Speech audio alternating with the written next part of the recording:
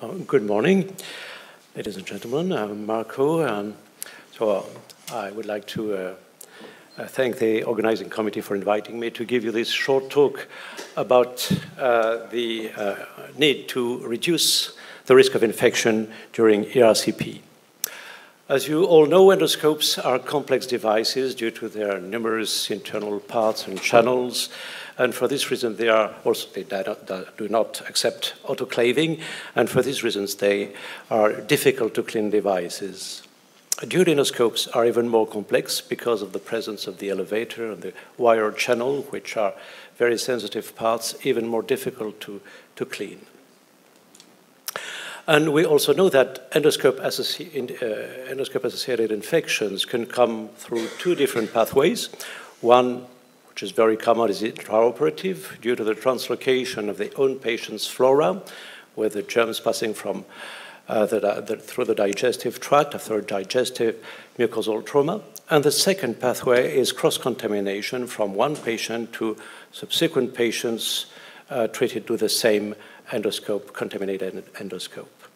And this can result, it can be the upshot of an inadequate cleaning, disinfection, and drying procedure. It can be the result of the use of contaminated automatic endoscope reprocessors, but also from flaws in instrument design or the use of damaged endoscopes. So to prevent these infections, we all use high-level disinfection, which is currently recommended worldwide, and has the objective to have the bacterial burden of the endoscope decreasing from 9 to 12 log at the end of the endoscopic procedure to -6 log at the end of the disinfection, which is the equivalent of a sterile instrument. It means that there is only one germ present for every 1 million reprocessed instruments, or the equivalent of a sterility assurance of -6 log. Of course, this must be true of every instrument, every day, whatever the circumstances, and it's clearly a tall order because any lapse or breach in this process can lead to the chronic colonization of the endoscope and the creation of biofilm. Actually, these different steps of endoscope reprocessing, namely cleaning, high-level disinfection, rinsing, drying, and storage, all aim at preventing the formation of biofilm. Biofilm is a very particular matter in which microorganisms are deeply embedded in an extracellular matrix, essentially made of polysaccharides, and which is very comfortable in settling inside the irregular surfaces of internal parts of the endoscopes. And they are the source of future contaminations. These cross-contaminations have a long history, actually, since the early times of a flexible endoscopy in the 1970s. Some outbreaks have been reported. There's been some increased outbreaks in the 1990s, but more of concern are recent outbreaks just a few years ago, between 2012 and 2015. And the big problem is that these were due to multidrug-resistant bacteria. And you know that the prevalence of multidrug-resistant bacteria are increasing worldwide. They are resistant to most antibiotics, and they can lead to a high mortality of more than 20%.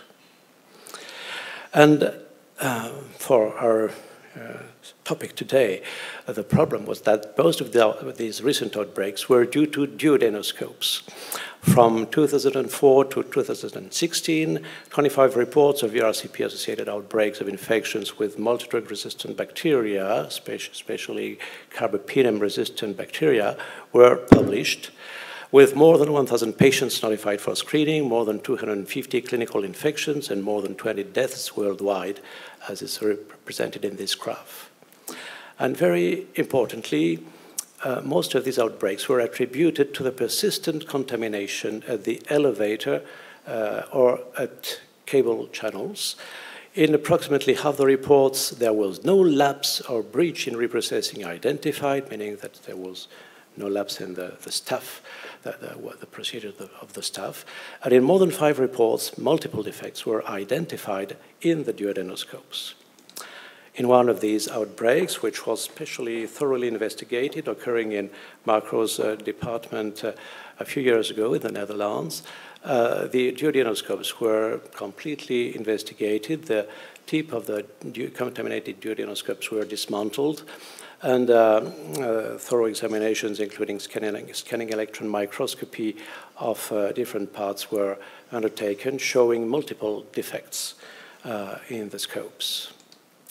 After these investigations, the US FDA made some observations and recommendations, and they identified some features of the duodenoscopes that make those devices prone to retaining debris and biological materials, namely the long, narrow interior channels, the adjacent device surfaces causing debris to be forced or caught in between the crevices during use, the inability to disassemble the devices for thorough cleaning and reprocessing, and also sleeves, valves, hinges, O-rings, etc. Subsequently, the FDA Advisory Committee urged a redesign of duodenoscopes in order to enable thorough cleaning and effective reprocessing through device disassembly or disposable parts.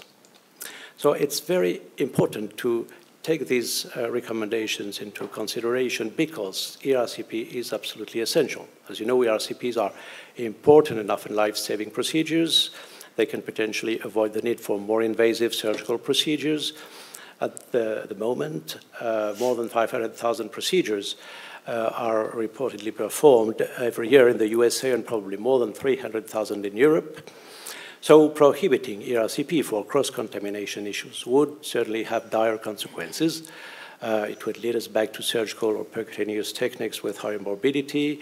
We would certainly be confronted with a lack of manpower for alternative techniques, and patients would be deprived of cost-effective and mini-invasive interventions. If we look closer at the consequences of a contaminated duodenoscope-related bacterial outbreak, these consequences are twofold for patients and for the institution. If you look at patients, if you take 100 ERCPs using a multidrug-resistant contaminated duodenoscope, you'll have approximately 15 to 20% contaminated patients. Out of these, 20 to 100%, or 3 to 20 patients out of 100, will develop overt infection, and this will result in 0 to 5 deaths, depending on the reports.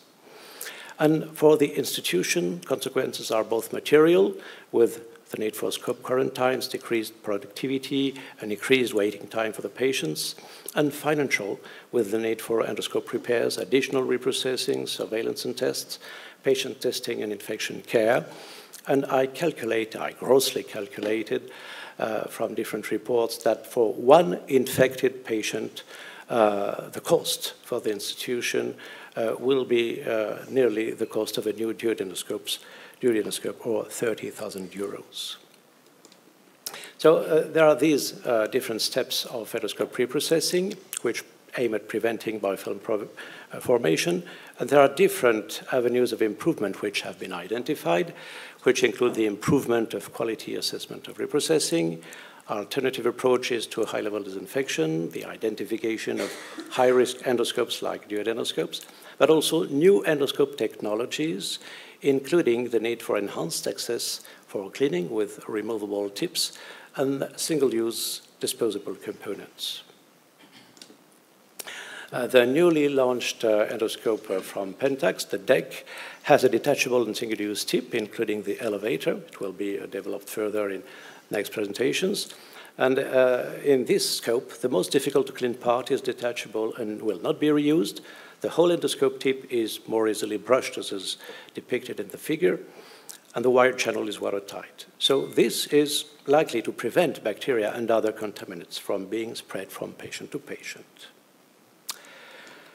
Well, in conclusion, I would like to stress once again that ERCP is very important on one hand, and on the other hand, multidrug bacteria are really a very serious matter, probably one of the most important health issues of our times.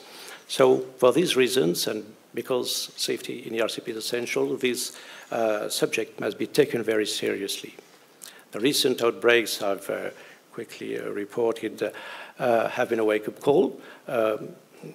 problems have been identified, avenues of improvement have been suggested. Among them, endoscope redesign with single-use detachable parts is likely to be a major advance. Thank you.